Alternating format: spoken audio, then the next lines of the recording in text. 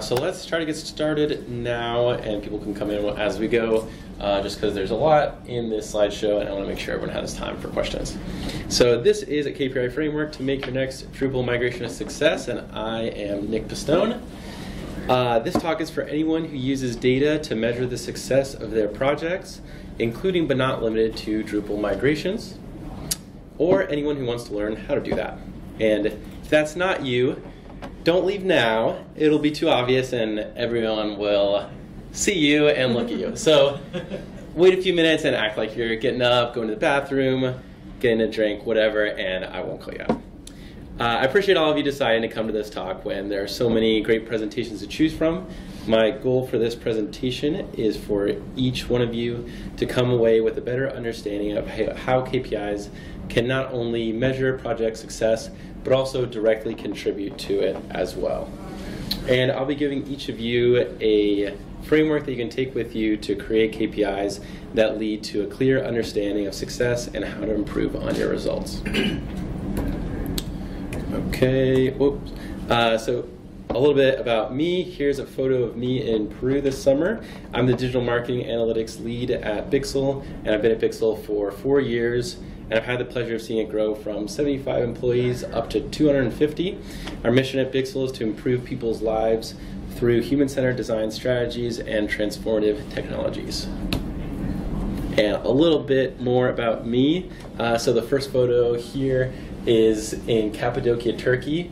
I love to travel, and my go-to photo pose is to find the tallest thing I can find and stand on top of it. So that's what I'm doing here. Then the next picture is our digital marketing analytics team at an SEO conference in Portland from this summer. And here we have my dog, Bruce. He lives with my family in Pennsylvania, but as you can see, we're pretty good buds. And then we have some tomatoes from my garden. I love to grow things and be able to eat those things. And as an Italian American, I love making pasta sauce, so I focused in on tomato production this year. All right, and I created my first data visualization when I was about 10 years old. It wasn't for a school assignment. I didn't present it to anyone or get a grade. I just had a problem that I wanted to solve. It was Halloween, right around the year 2000. And I had just come home from trick-or-treating with over 100 pieces of candy stuffed into a pillowcase. I spread it all out on the table and looked it over, trying to decide which pieces to eat first. I had a lot of different types of candy, but there were only a few pieces of each type. I saw two paths laid out in front of me. I could either go straight for my favorites and eat all the best candies first, or I could space them out in between less desirable candies to savor the experience as long as possible. So I'd like to do a quick poll. So I want to see everyone with your hand up in the air and hold up one finger if you prefer to go straight for your favorite candies, and put up two fingers if you like to eat your favorite candies last. So ones or twos. Okay, interesting. We've got only 2 twos and everyone else is ones. All right. So I'm in group 2. My goal is to enjoy my candy for as long as possible. So I would ration out the best candy to eat it gradually throughout the first weeks of November. So to help me achieve my goal, I grabbed a blank piece of paper and I drew out 2 columns and a whole bunch of rows. And the lines weren't very straight, and I think I had to use a few pages to fit all of the data, but it did the job. It looked something like this, just a little sample. So you've got the name of the candy and the number of pieces, which I used tally marks to count so that I could add marks as I counted and erase marks as I ate the candy. While this is only a replica of my original chart, I do remember always getting a lot of Snickers and Milky Way, which for me is kind of a mid-tier candy. It's not my favorite, but I will eat it. Hershey's, Reese's, and Twizzlers are all in the second tier. And then finally, Three Musketeers is my favorite. It was my favorite at the time, for sure. And I actually brought some with me, as you can see. So at the end, don't be shy. I'm trying to get rid of this whole bag because I have like another bag about this size at home. And for obvious reasons, I did not bring any Three Musketeers for y'all, so sorry. But there are some good ones in there. So now, over 20 years later, and with 8 years of experience as a data analyst, this is still my favorite data visualization I've ever made. It didn't have any special diagrams or functionality, but it did exactly what I needed it to do. It was aligned with my goals. If I had just counted the total number of pieces or measured by weight, I wouldn't have known how many Three Musketeers I could eat. I needed to break out the count by the type of candy. Secondly, it told the truth in a simple way. It gave me an accurate count of candy, and as long as I remembered to erase tally marks when I ate candy and protected my stash from my little sister, my data remained accurate and useful. And it can be tempting to try to make fancy, impressive dashboards that tell clients what they want to hear. But if we aren't telling the truth and delivering it in a way that is easy to understand, our projects won't meet their goals. And finally, my first data visualization provided me with a clear action. Each day I could look at my chart, see which candies I had a surplus of, and decide how many I wanted to eat without fear of running out. I've seen many dashboards, including ones that I've created, that provide a lot of interesting visuals without leading to a clear decision or helping you understand what to do with that data. In the end, the right metrics presented simply and accurately helped me extend my Halloween candy, and I got to eat one of each of my favorites instead of being stuck with a bag full of Snickers at the end. Sorry to the Snickers fans out there. I know I got a few. Before a witness testifies in court, they are sworn to tell the truth, the whole truth, and nothing but the truth. Their testimony can have a powerful impact in shaping the opinions of the jury and ultimately whether a person goes to prison or walks free. As analysts, the way that we present data and what we choose to share and omit can and should have a powerful impact on the final product that we are building. The testimony that we share through data will impact millions of people's lives. Our work may seem small at times, but it affects the way people access healthcare, their retirement, their businesses, and their ability to vote. So it's important that through our KPIs, we deliver the truth, our data is accurate and people can understand it easily, the whole truth, we include the good and the bad so that we can learn and improve, and nothing but the truth. Our KPIs should be relevant. We leave out anything extra that isn't aligned with our goals. I had more bullets on that one, but I realized they were extra, so I cut them out. Nothing but the truth is probably the hardest one because people will almost never ask you to take something off a dashboard once it's there. But the more charts and numbers we put in front of people, the less time and focus they will have to understand the most important information. So here's a little trick. If you have a monthly report with a chart or table on it that no one has asked about or mentioned in a while, just delete it and see if anyone notices. 99 times out of 100, they won't notice, and the report will be more focused and easier to understand as a result. I've done that a lot of times. All right, and what we've all been waiting for, the KPI framework. After creating KPIs for several projects, I realized that my process involved a lot of going back and forth. I would come up with a KPI, then ask about the goals and the strategy, then go back to the KPIs, and after I got my nice list of KPIs, I went to build a dashboard and realized that the data I wanted to include didn't always align with the KPIs I had spent so much time creating. Has anyone ever experienced this? Yeah, a few people, not just me. Happened to me a lot of times. And it's totally fine for KPIs to evolve over time. Mine always do. But I found that developing this framework not only made my KPIs better and easier to create, but it also helped the entire team understand the goals and strategy of the project better. As you and your team work through each column in this template, you get more specific and measurable, and it brings to light questions that otherwise might not have been addressed. So even though it takes some time and effort, there's really a net positive impact for the team in going through this exercise. On my latest project, our client product owner spent a lot of time working on the goals, and I felt a little bad that I was taking up so much of his time.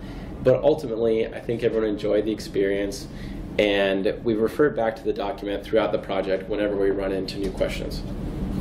So let's try an example. What is the goal of this talk? Attendees will create KPIs on their projects that are true, balanced, and relevant to goals. Usually we'll have 3 to 5 goals, but we'll start with just one. And it might surprise you, but we don't need the goal to be measurable. That's what the KPIs are for. It should describe what you want your project to accomplish, and it can be a little broad. Let's say you're working on a Medicare site. Your goals might include something very concrete, like users enrolling in Medicare, as well as something less measurable, like users learning about the enrollment process. So at this stage, you want to think broadly and not worry about what's measurable. We don't want to limit ourselves and then end up with KPIs that don't tell the full story. Our second column is strategy. Knowing how our team plans to achieve our goals helps us create a narrative of what happened that led us to success or failure. Either way, if we don't know what caused it, we can't get better. So here I have 3 strategies that I'm using to help you create KPIs that are true, balanced, and relevant. By outlining these 3 strategies, I can evaluate each of them to get a better picture of how I can replicate my success or learn from my failures. So I'm providing a template which I will share with anyone who emails me. My email is going to be at the end, and I really do hope people will reach out and use this template. So here what I'm evaluating is maybe the driving factor is having a resource with step-by-step instructions. Another way I'm trying to achieve this goal is with this walkthrough, and there's going to be another example after this, so maybe people learn best through guided examples. And in perhaps my boldest strategy of the day, I've told a few jokes that will hopefully help everyone stay awake and pay attention. So maybe my template was great, maybe my examples were perfect, but my delivery was off and my audience wasn't paying attention. So now I have 3 potential driving factors, and I'm going to come up with a more specific hypothesis with each one, for each one, that can be confirmed through data. So you'll see that these hypotheses are more detailed and they make some assumptions. It's basically why I think my strategy will work. And while it might be humbling if our hypothesis is not validated by the data, it will also lead us to re-examine our assumptions and consider new points of view, new ways to understand why something happened. So my hypothesis A is that having a practical tool to use will reduce barriers and lead to more attendees applying the framework. So the theory that I'm testing here is that maybe some attendees would understand the framework, but some barriers such as time or energy or technology would keep them from creating their own. In hypothesis B, my theory is that showing an example improves understanding. And so these KPIs will be about how much you all understand what I'm saying. And hypothesis C says that those who are engaged will pay more attention and learn more. So let's check out the KPIs I've come up with to try to measure this the best I can. So up top we have attendee self-reports of using the framework. I really do hope that some of you will email me and let me know if you're using this framework. And now that I put in the KPIs, you have to do it. For strategy B, showing an example, we have 2 KPIs. Number 2, I'm looking around to see how many people have a confused look on their face. I used to teach 2nd grade, so this was a KPI I relied on a lot. Right now, it looks like we're at a pretty low level, so that's good. Number 3, we're going to do an example together after this, and that's going to give me a better idea of how well everyone understands. And finally, KPIs 4, 5, and 6, using laughter volume, number of laughs, and the total time of attendees sleeping during my talk to determine how successful I was in keeping people engaged. So we can have some KPIs that are inversely correlated with success as well. Some that we want to be low, some that we want to be high. So sometimes I include an additional column about how to interpret the data and what benchmarks are good and bad. For this one, I wanted to keep it kind of simple, so I just have these 4. And you'll notice a few things about these KPIs.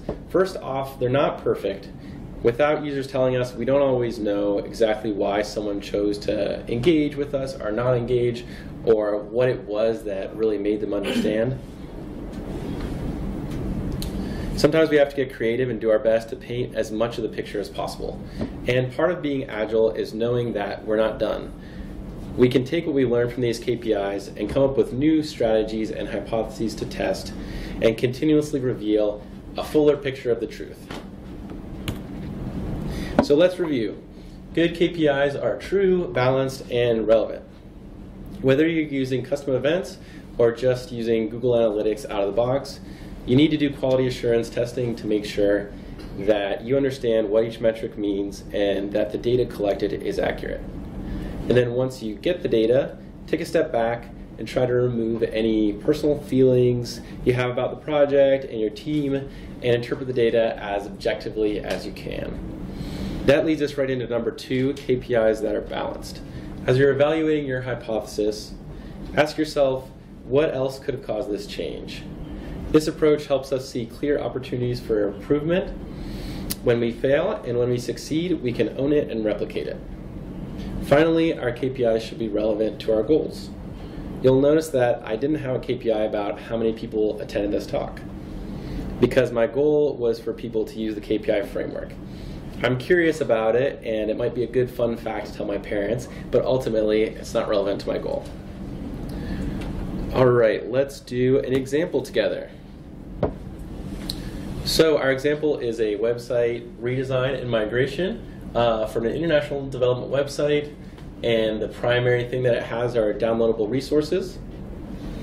Those are organized by topic, and the audience is international development professionals who are organized in, mainly focused in key regions, and we just migrated this website from Drupal 10 and the information architecture was redesigned. That's the project that we're working on, and so we're creating KPIs for this project. I came up with a couple goals to get us started. Make the resources easier to find and engage users from key regions. So let's try putting this into our template. So I filled out the first row for us. Our goal is to make resources easier to find. One way we plan to do that is by creating a resources landing page with a search functionality.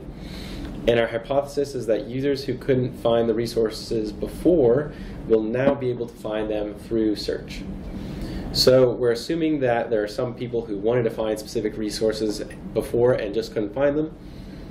And we're hypothesizing that those people will use our new search functionality to do so. So a couple of KPIs I came up with to measure this are the number of sessions that have both a search event, someone used the search functionality, and a resource download. So it's not that just people are using the search or that people are downloading resources, but they're doing both of those things in the same visit. And then just comparing the number of resource downloads before and after the redesign.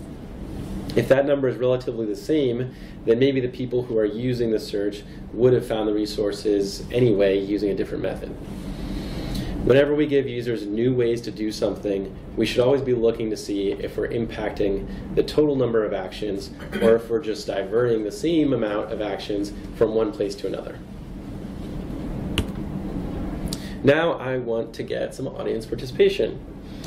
I came up with a second strategy and hypothesis, but I'd like for you all to come up with a couple of KPIs so you can kind of talk to people in front and around you. Our second strategy is to redesign the navigation to make it easier for users to get from the topic pages to specific related resources. And my hypothesis is that users who are reading about a topic will be more likely to click on resources related to that topic. So what data should we collect to figure out if this hypothesis is true? So again, take a minute or two to kind of think, talk to your neighbor, and then let me know what you think.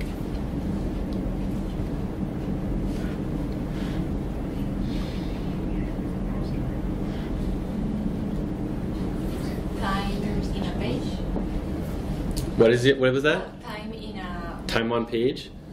Yeah, that could be a good one. I would like to write on this, but I don't think I can without ending it and starting again. Yeah. Maybe, let's see if I can do that, or if it'll mess everything up. I go this, over to here. You can see all my notes. I'll minimize those. There we go. Okay, so time on page, and we got number of clicks. Number of clicks on related resources or something like that? Number of clicks on related resources.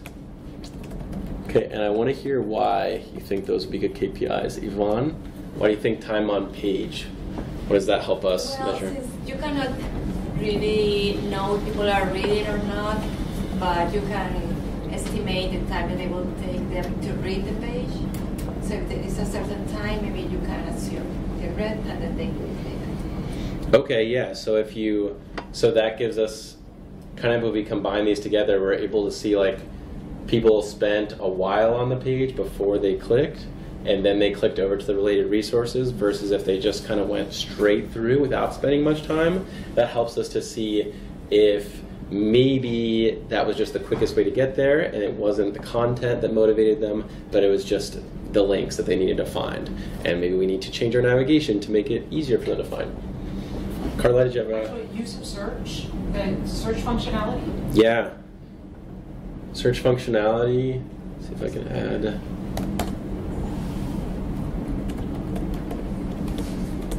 Okay, I'll make this 5 and the next one can be 6. Search clicks / searches. Why do you think that one? Did the previous version of this site have that search functionality? No, for this example, we're just saying it didn't even have a search functionality, just to make it a little bit more simple. So why searches for this particular strategy and hypothesis? Which is, oh, it's too small from here.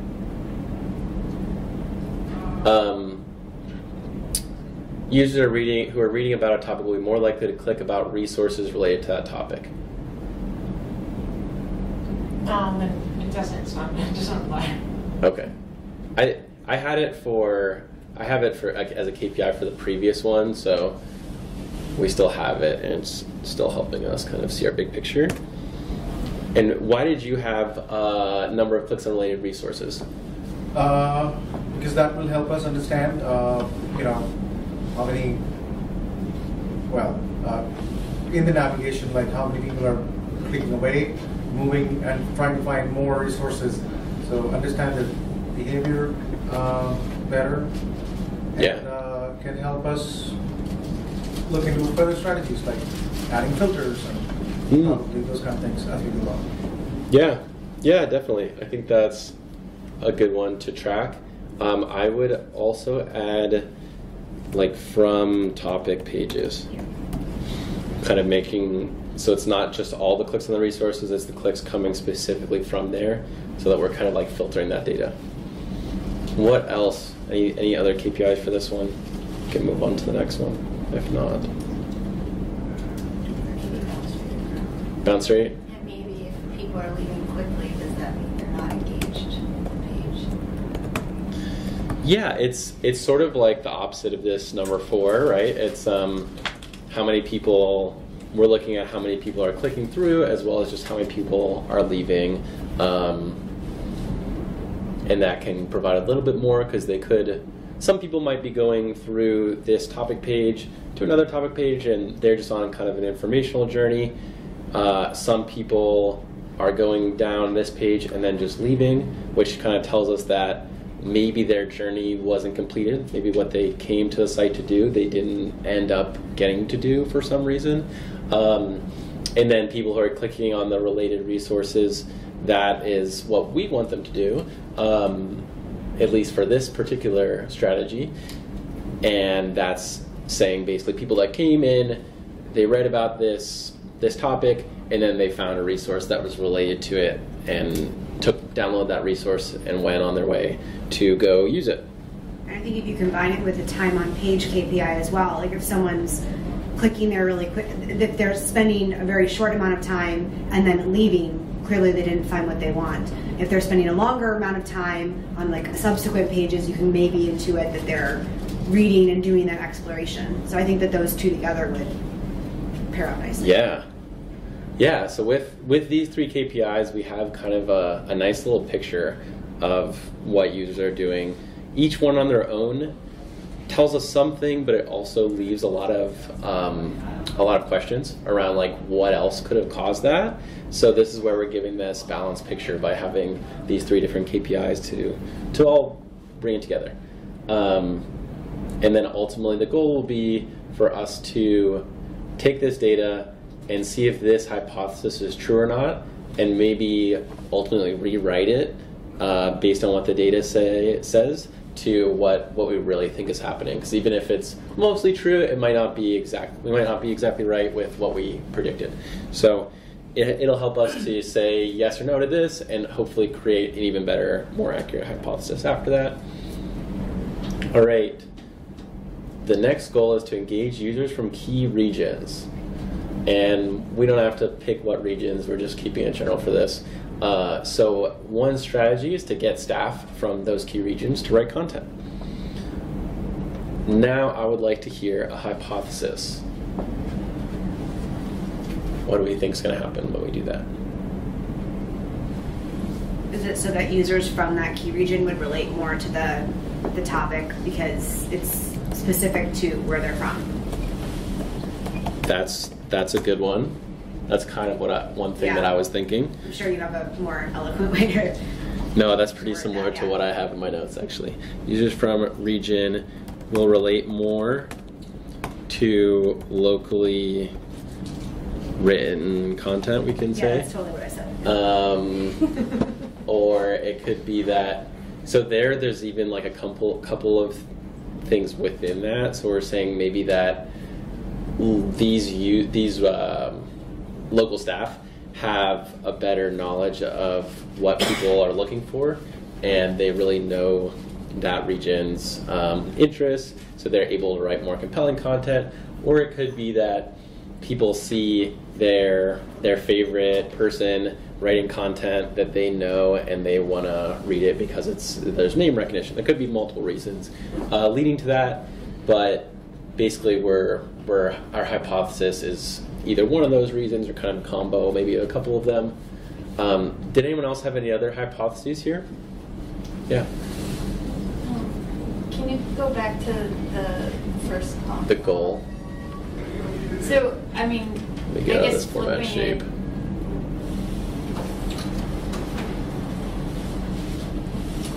When you say regions, it's geographical regions. Geographical regions, yeah. Can you? Is that big enough to see? A little bigger. How's that? Sorry, I would have it in the presentation mode, but I want people to be able to. I want to be able to write on it. So hopefully that doesn't mess up my screen recording.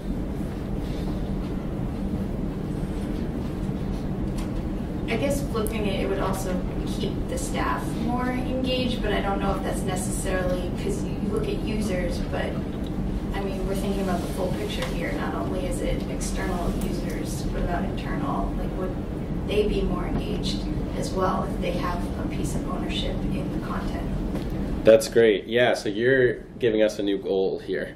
So staff will be more engaged in developing and marketing content. And really that's actually, so you'll see that this is always an iterative process. That's really a hypothesis, I think. Yeah. And our goal is just like increase staff engagement. So we want the goal to be more broad, and then we can talk about, so this is the same strategy here, get staff from key regions to write content. So it's able to work in multiple ways, yeah. Okay. Carla, you had something you were about to say? In between bites.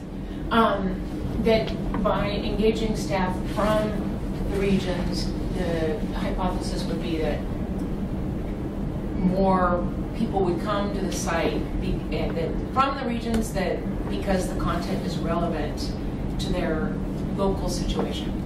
Yeah. And it will resonate with them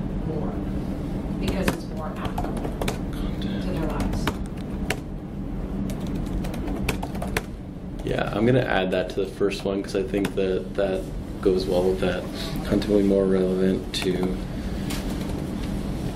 local situation. Yep. One KPI can be which are the most engaged regions. Okay, engagement by region, and how are we defining engagement here?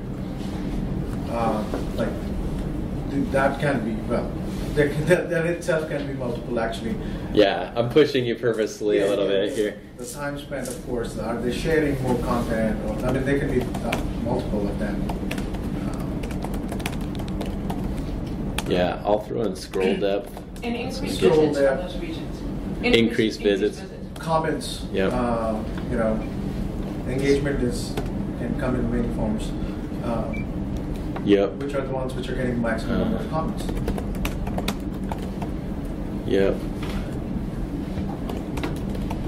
Comments by region, if we're able to, that can be, so some of what happens when we do this, we come up with like, okay, comments by region, but where are those comments coming in from? If they're on social media, we might not be able to say where all those people are from. We might not have access to that. Yeah.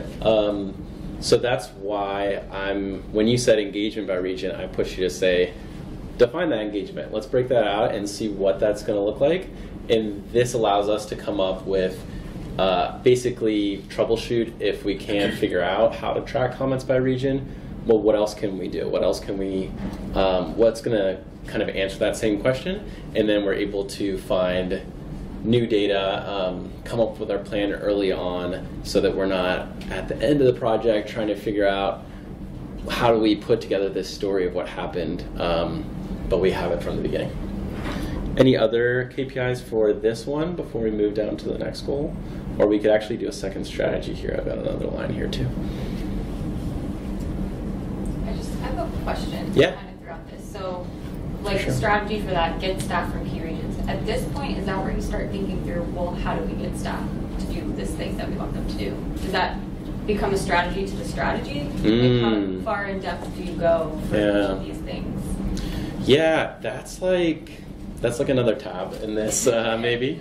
That is helpful and I think is interesting. Usually the way I have it, I keep it a little bit more high level here, and I'm usually working with maybe a content strategist and a UX researcher and maybe a developer, maybe a designer, a few different people from around this kind of cross-functional agile team, and asking them, what's your strategy for this? And there are times where they come in and they're like, oh, I don't know exactly, you know, or they're kind of like, they give me a KPI when I'm asking them for a strategy. Oh, we want more engagement. Okay, well, what's your strategy? You know, so I spend a lot of time actually just defining what these words mean to me, because people will say, well, the goal is sessions. Okay, but why do we want sessions? You know, so defining those words first, and then yeah, we might have like an offline meeting, whoever the person who is like the comms lead for the project maybe. We might have an offline meeting to go into like, what really is your strategy for this strategy? How are you going to get staff from key regions to write content? And that will potentially kind of come into my KPIs, but what I'm looking to get out of this in the long run, maybe I'm writing an annual report a year later and I can come back and say like, we saw all of these things go up, and it comes back to our strategy to get staff from the key regions to write content. So I don't need to exactly know all the finer details, but I need to have enough of those like building blocks in place so that I can tell the story. Because that's my job at the end, is to tell the story, not necessarily to be the one like making all of those things happen, but I need to understand it well enough that I can tell it. Okay, do we want to add any more KPIs here? Or how about a second strategy for engaging users from key regions besides this one? Does anyone have another strategy that they might use to engage those users in key regions? Do we have any marketing professionals in the building? I don't know if this throws it to, but like asking for their feedback as to what they actually want. Okay. Ask Whether it's like a people in pop-up feedback link on the website or some other way, but pretty much finding out what their needs are. for input and create content. I'm assuming we're gonna like follow up on that and create content based on feedback. Yeah, that's a cool strategy. And so you'll see the hypothesis is sort of like the bridge between the strategy and the KPIs. Sometimes it seems a little bit obvious, but what are we hypothesizing will happen when we ask people in key regions for their input and create content based on their feedback? What do we think that's going to do? Why is that a good idea?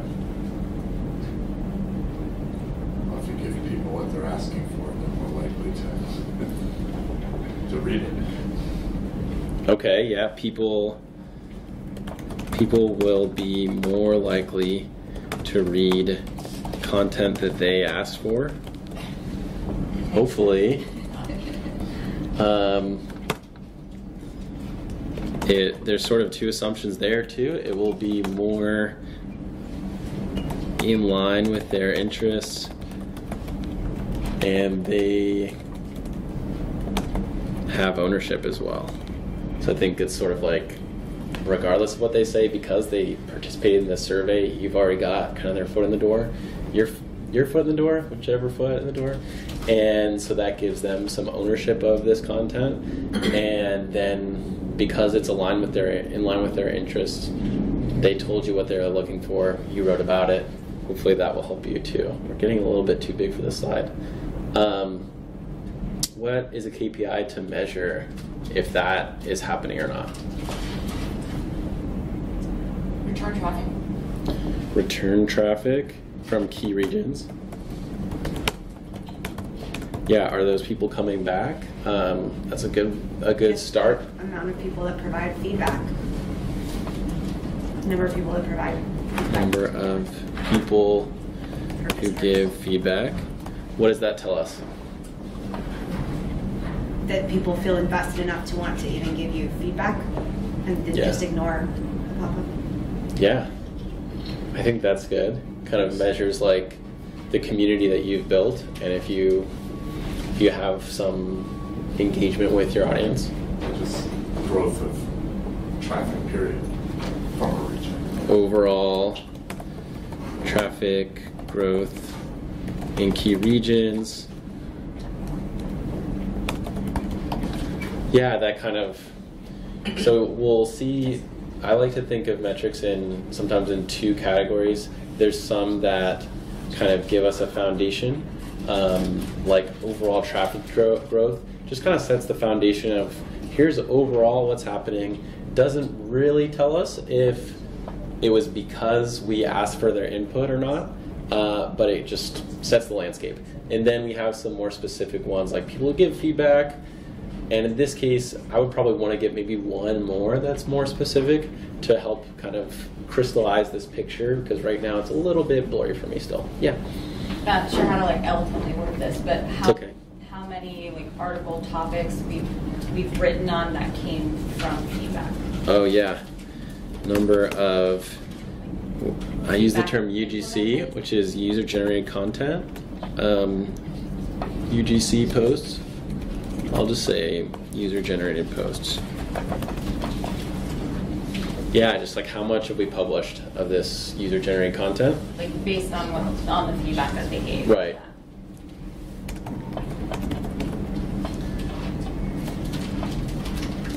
Feedback. Yeah, there we go. Yeah, and there might be some like inverse KPIs we would want to look at here to kind of rule out other things. And to be able to compare, so we might say something around the number of compare it to our average piece of content and look at the engagement we get for the user-generated content versus just the average content, so that we can kind of weigh that out and see if we're on par or if this is really worth it or not. If we're just getting the same amount as we do for every other piece of content we put out, then it's probably not worth it. you do like A/B testing, or how do you? A/B testing is the most scientific way to do it. Yeah, I find that that's not always the most realistic. So sometimes you're just testing two things at the same time, which is technically not statistically significant, but still can give you a lot of good insights. Where you're putting out, and really there you're looking at making sure you're looking at big enough groups of data so that you're able to weed out like the flukes and the spikes and the things that just kind of are random. But yeah, A/B testing would be like the best way if you're able to pull that off. Anything else? We're actually almost at time, right? 1:56. Yeah. So we're almost at time, and I want to give folks a chance to ask any other questions. Let me turn off the subtitles real quick. I'm not going to do that on my side. Okay. So this is my contact information. You can get in touch with me on email or LinkedIn. nick.pistone@bixel.com. Look me up on LinkedIn. It's just Nick Pistone. And I will send you a copy of my template, which I had linked on a different version of this, but I forgot to link it to this version. I've got some business cards here too. I just got these made, so I'd love to use some of them. So if anyone wants some, you can throw them out after you leave. What's but the KPI? How many did you distribute? Oh yeah, if I was successful or not for this talk, you mean? Well, for the cards. How many did you It could be distribute? an exit ticket. You can only leave once you take one of my cards. True. You can't get out. Yeah. That's a good strategy. We did that. That's a teaching technique. Yeah. Yeah. The KPIs for the talk, for the card, you mean? Yeah. I don't know. I think the KPI would be like how much.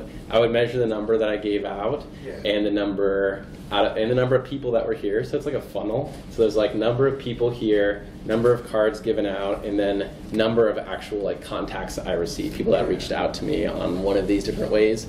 And then I'd have to break that out on like LinkedIn, email, and that would tell my story of like how many people felt engaged enough. And then of course I have to compare that to all the other presenters and if they got like very many people take their cards or not. So yeah, KPIs. How It's many a pieces lifestyle. of candy did you eat a day? Like when you were spreading out? Too many. Okay. Probably at least 10 a day, I would guess. I don't know. Because that chart, it wouldn't have taken you very long. Like erase half of the tick marks. Yeah, I was doing a lot of erasing. It was like multiple pages on the chart. I was like going through it all. I was a pretty nerdy kid, as you probably could tell from this presentation. But yeah. Well, thank you all for coming. Thank you. I've got more candy and business cards. You can take both. Or just one, but you can't take them. I'll take a card. Okay. You're going to have more in your hands. You're right. After I told everyone they have to take some.